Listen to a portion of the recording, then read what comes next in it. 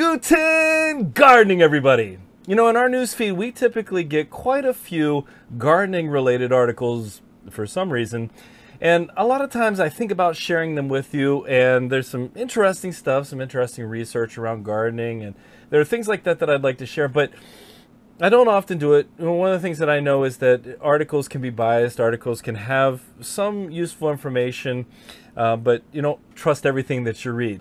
Well, earlier this week, I came across an article, I read it, and I thought this was too good not to share because I think it can elicit a good amount of discussion around the topic of the article, which was the 11 most difficult vegetables to grow in your garden. Now, this is, of course, an article where there's going to be lots of questions as to whether or not these are true for everyone. And I think actually creating a list like this is difficult, especially given that everyone has different growing conditions, different hardiness zones that they live in. And so to say, well, these are the definitive 11, I think is a little bit impossible, but I think it does lead to some pretty good discussion around the challenges of growing some of these vegetables. Now, there's only one vegetable on this list, and I'm going to show you right away that I haven't had any experience trying to grow here at Guten Gardening, so I can't really speak to that, but I can definitely speak to the other 10. Now, as you're watching this video, if one of these vegetables shows up and you can't believe it's on the list, or one of these vegetables shows up and you completely agree, we'd love to hear about it in the comments. This is an interactive video where we'd love to hear your feedback, your experiences. And without any further ado, let's go ahead and get started. One of the things that I did want to point out, though, is at the beginning of this article, they say, and I quote, "For a stressless planting season, you'll want to avoid these 11 difficult varieties to grow in your garden, or perhaps you're up to the challenge, but don't say we didn't warn you." Well, let's see if we agree with this article. The first vegetable they have on the list is the one that I can tell you we've had no experience growing here at Guten Gardening, and that is the artichoke. So I'm not going to spend too much time on it. I do know that it says the artichoke typically grows in zones 6 through 9, and we're in zone 5, Wisconsin. But if you've had some experience with the artichoke, I love the way it tastes, but if you've had some experience growing it and you agree or disagree, let us know in the comments. But second up on this list is celery. And it's kind of interesting to me because we don't typically grow celery here for the same harvest that I think you would see at the grocery store. And what I mean by that is when we grow celery here, whether we're talking about growing it from transplants, which I would argue is definitely easier, or growing it from seed, we leave it in the garden the whole season long and we take off the outer stalks and let the plant itself keep growing. It sounds a little bit like cut and come again. The outer stalks aren't going to grow more, but the interior can keep developing. So we've had celery growing here for 4 or 5 months easily, and we've been able to eat off it the whole time. And from our point of view, while growing it from seed is more challenging, it hasn't been all that difficult. I do know it has shallower roots, and so you want to make sure that you do a good job with watering. You can stay on top of that. And I definitely understand that it doesn't like weed competition. It doesn't like the weeds around it at all. But for us, it hasn't been too difficult, so I don't necessarily agree that this one should be on the list. But the third one on the list, I agree with for quite a few reasons, but cauliflower is an absolutely delightful vegetable. Oftentimes, you don't get that beautiful, let's say you're growing a snowball variety, the ones that has a really nice white head. Oftentimes you don't get the size of the head you want. You don't get that beautiful white color, especially if you don't take the time to break the leaves and tie them over top of the head once it starts to form.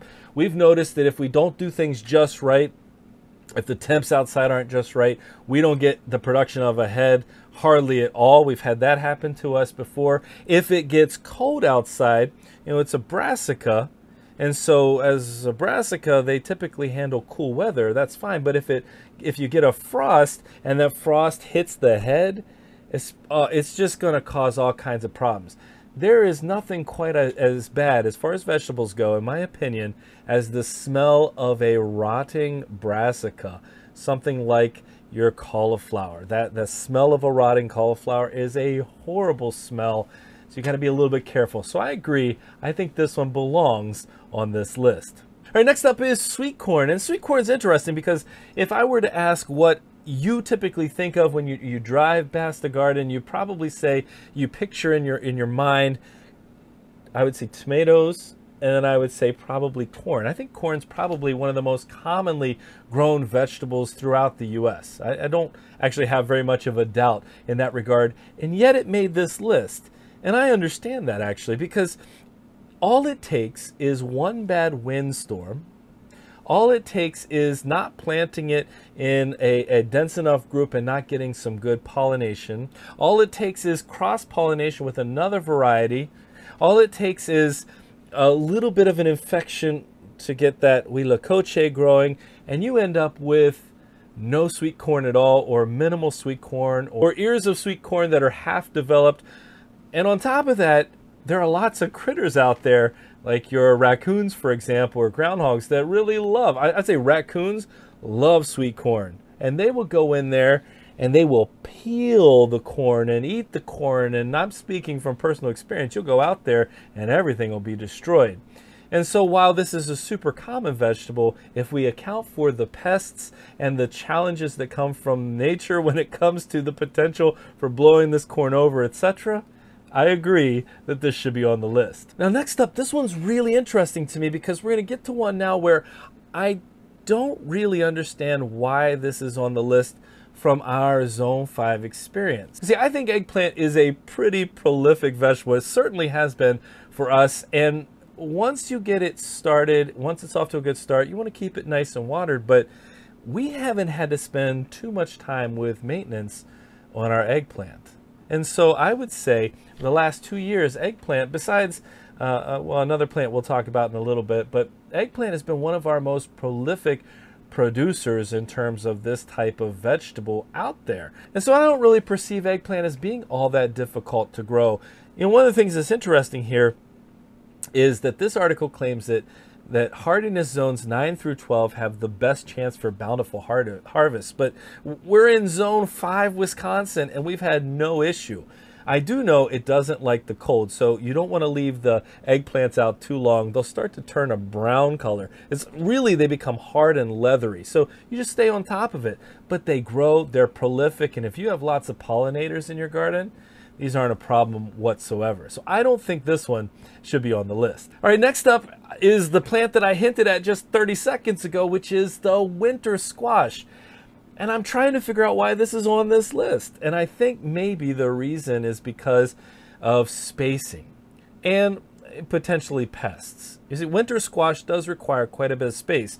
But here what we've done is we've moved our winter squash, or most of our winter squash production, off-site to our community garden allotment, where we have that allotment, and we've grown several hundreds of pounds each year for the last couple of years at that spot. So a couple 100 pounds of winter squash, and really that has been, you know, we try to take care of that area over there, but we haven't always been the best at getting over there. The hardest part for us with winter squash is making sure it's off to a good start, but once it gets in the ground, we have very few difficulties. Now, there are a couple of pests that make this, or could potentially make this more challenging, including your cucumber beetle, your squash bug, or your squash vine borer. So I get that piece. But one, I would not avoid growing winter squash if you can help it. Get in there and try it. But two, I don't think this one's all that difficult to grow, so I don't think this one should be on the list either. But the next one, which is carrots, I'm going to agree with it being on the list, primarily because starting carrots, starting them from seed, can be a challenge. They're really sensitive. You don't plant them very deep. You need to keep everything nice and moist. That's all important. But you also have to have a good, deep, well-draining, sandy soil, something that's going to give you 8-10 inches, depending on the variety of carrot, of course, but something's going to give you 8 to 10 inches of easy depth for these carrots to develop. And if you don't have those things, if you don't have the patience, if you don't stay on top of them, especially at the beginning, you're not going to get very good production. And I'll be honest, we didn't grow carrots this past season, and we did the previous year. We didn't do it this past season, primarily because I'm not 100% sure that these are worth the effort. We've admitted this in previous videos, but organic carrots are one of the vegetables that we still often buy because it's not that expensive. And so I'm going to agree with this one being on the list. All right, next up we've got onions, and onions are really interesting. I was sitting here thinking I could go either way with this because we've had years, 2 years ago, for example, where we grew onions, we grew them from seed, and we had no problem whatsoever getting a great crop. I didn't even feed them nitrogen during the growing season, and they're heavy nitrogen feeders. But this past season, we struggled. We started from seed, we planted them out there, and maybe it's because we left a couple times over the summer, didn't get enough of that good watering in, especially early on, and yeah, we struggle with them. And there's so many different decisions you have to make when it comes to onions, whether you're going to start from seed, from sets, from starts, whether or not you need a short day, a long day. There's so many different choices there that I can understand why it might be difficult to grow onions. And so I think that makes sense that it's on this list. Next up on their list is sweet potatoes. And if you've watched our content for any length of time at all, you know we absolutely love sweet potatoes. We grow so many sweet potatoes and potatoes here at Guten Gardening. This one's hard because I actually do understand why this made the list. If you don't take care at the beginning of the growing season with your sweet potatoes, they will not get off to a good start. And if they don't get off to a good start, they won't put down those deep roots. You won't see the development of the plant above the surface. And then you won't see that really nice, you won't see the big sized roots, the bulbing up for those sweet potatoes later in the season. And one of the things that makes sweet potatoes difficult is the fact that you don't see what's happening during the growing season.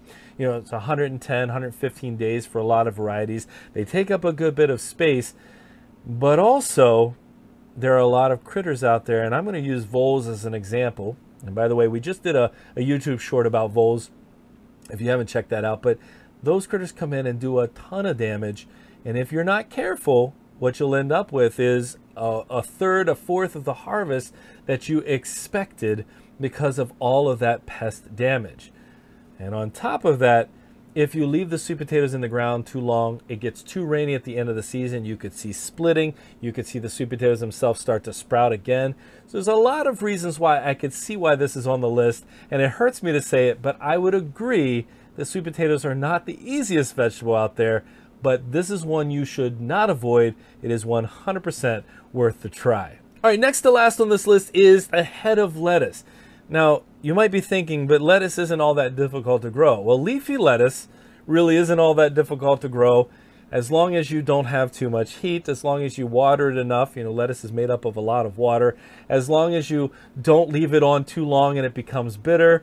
The leafy lettuce, the cut and come again lettuce, isn't all that difficult. But the head of lettuce, you have to pick at the right time.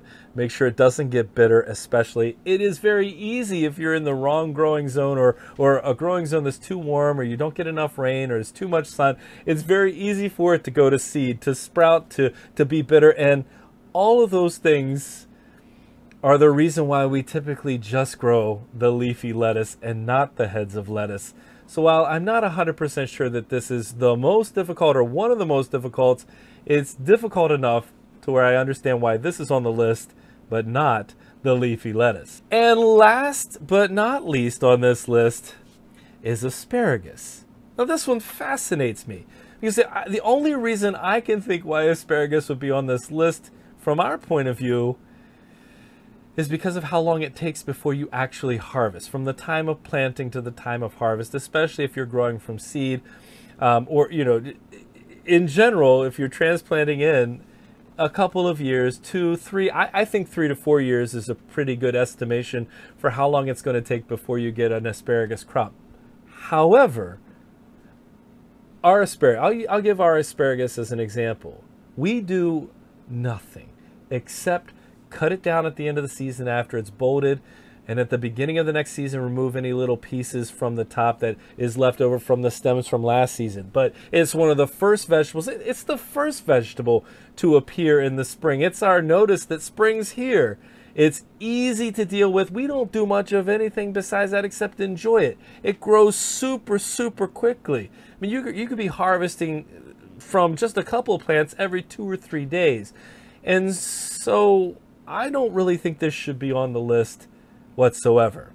To be honest, I think it's one of those vegetables that if you're not careful, you put it in the wrong spot, you could end up having a real hard time getting rid of, because this stuff will last for decades. These plants will last for a very long time, and they'll be back every single year. And again, that's speaking from a Zone 5 Wisconsin experience. Well, are there any vegetables from this list that should be on here from your point of view? Or are there some vegetables that you can't believe didn't make this list because you know for a fact they are way more challenging than the ones on this list? I'd love to hear from you. Again, this is the opinion of a singular website that says these are the most difficult. And again, it's so hard to quantify that, especially given where you live, the differences in soils, etc. But I thought it was interesting to take a look at, and I hope you enjoyed this video as well. Hey, if you did enjoy today's video, don't forget to give us a like, leave us a comment, remember to share and subscribe, and most importantly, remember, when you're with us, you are good to grow.